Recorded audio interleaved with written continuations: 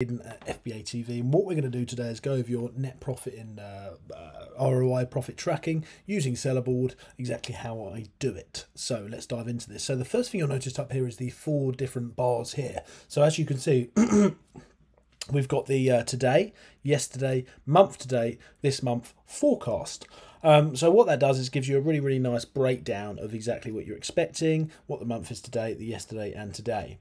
Not only does it show it up here very clearly, your net profit, estimated payout, net profit, etc. there, sales, etc. If you click on the more button there, it will actually show you a very clear breakdown of exactly where your money is going if you're expecting more profit or less profit, for example. So as you can see, it literally takes off everything, the shipping cost there, gives you an exact profit of what you're actually making if you've entered your cost of goods in properly. So we've got the advertising cost here, even breaks down different marketplaces if you're using them, which is phenomenal.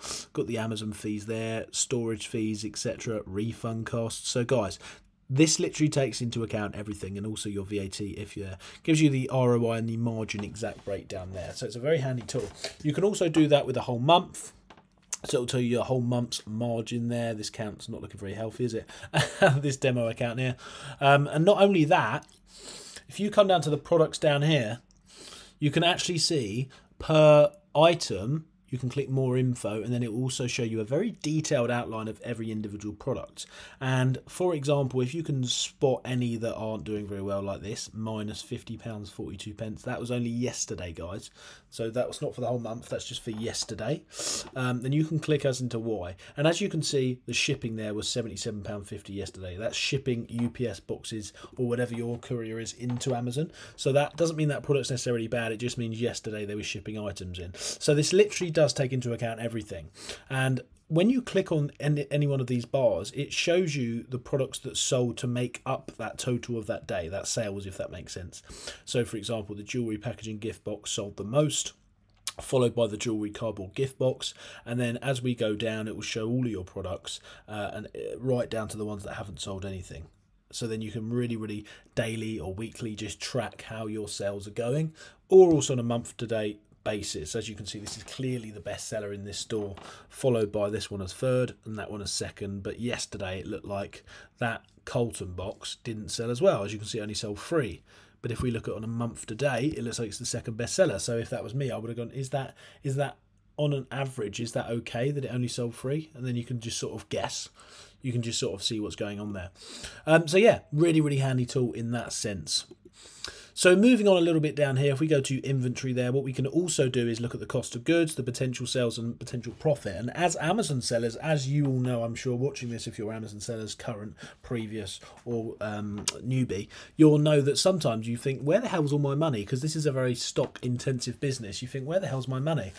If you can see it there with the cost of goods, the potential sales and the potential profit, the cost of goods there is exactly what your product, what your stock is actually worth before it's sold. So it may be worth this if it sells, but before that you have to go by the cost of goods, because that's what you've paid for it, that's what it's worth. So sometimes it's good just to, rather than going crazy wondering where your money is, you can come and look at this saying the cost of goods, that's where all my money is. Obviously it's not going to take into account any products on your way to a prep center, but it just gives you a better idea, okay, that along with your Amazon balance and your bank account, for example.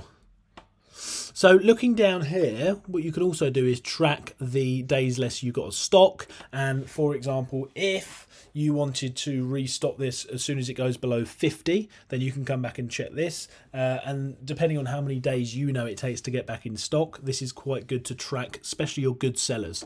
Just bear in mind, it's not going to track the really fast seasonal products. For example, Valentine's Day coming up. If you had a heart teddy bear and you knew that sold thousands in Valentine's Day, this isn't going to tell you that. You know, this is going to be really good for regular products that just sell all year round the same amount. Then you can know that you can use this to restock it. But if you've got really seasonal products, obviously there's a bit of human interaction there that's going to need to sort of get involved. So days left of stock, that days until next order 0. So it's saying this is like an emergency, you need to reorder that now. It just flags that up for you. So once again, helps you track your profit and net profit, also by making sure that you secure that by reordering when you should. So that's really good. Clicking on the products here just to make sure we're tracking net profit and margins properly. You've also got individual products here, and it got the cost of goods there, and you can do it by period or by batch. So some softwares that I've used in the past only let you do a one cost of good price throughout the board. But for example, if your supplier changed its cost of good in the last month, but you've had it at a different lower price for the last year, you don't want to change that, because that's going to change the projections you've made for the last year, isn't it?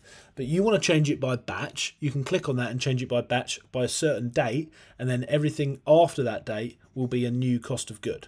So that's a really, really handy thing that hasn't always been in this software or any software. You can also put the VAT rate in there just to make sure that you're getting the correct profits related.